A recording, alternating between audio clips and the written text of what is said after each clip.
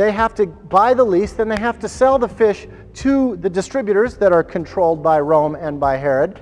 Usually the fish was smoked or turned into fish sauce for export in the Pax Romana, meaning most of the time you couldn't eat the fish you caught because of the imperial economy. And you know who sold those fishing leases? The tax collectors. Which is why it's very interesting in the Gospel of Mark that first you get the call of fishermen, and the next thing you get is the call of a tax collector. Jesus is a disciple of John. John is killed by Herod. Herod controls the fishing industry. Jesus is organizing a movement, and the first people he calls are the very people most disenfranchised by empire. And what does he invite them to do? Follow me, he says, and I will make you fish for people.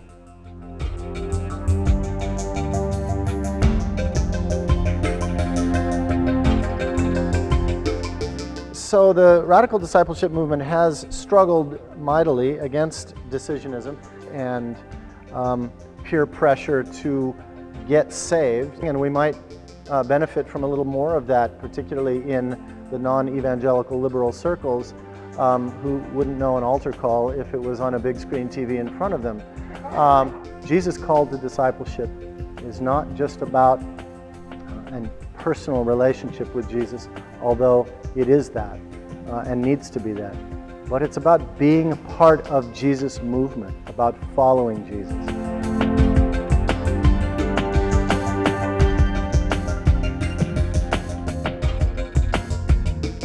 Jesus of Nazareth was an action-oriented figure in the prophetic tradition. He did it as well as told it.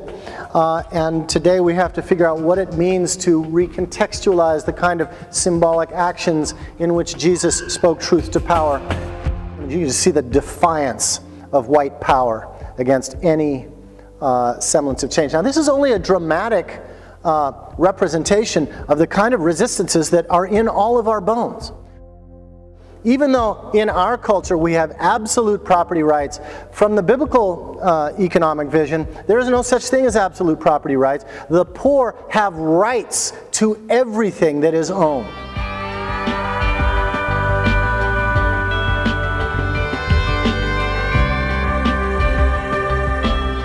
How are we going to stand for justice in the public arena when all that stuff is swirling inside of us?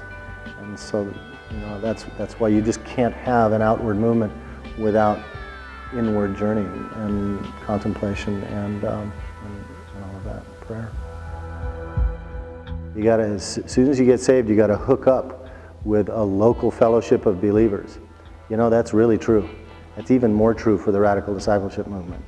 If we're going to stay in this thing, we'd better know who our, and this gets back, Greg, to your question, we better know who our kindred spirits are, and we'd better seek them out. Even our good work gets in the way of our community with each other. And you know, there's no place where workaholism is greater than in activist circles and church circles. There is always a cost to discipleship. You know, and Bonhoeffer, you know, who sort of wrote the book on this question, was very clear that the joy and the grace of discipleship far outweighs any of the cost, and that's my experience.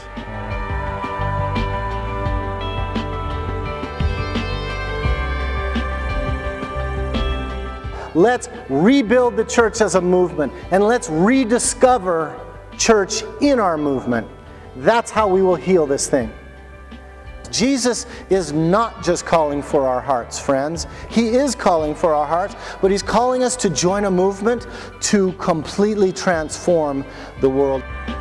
Jesus' call to discipleship isn't going to settle for just personal transformation.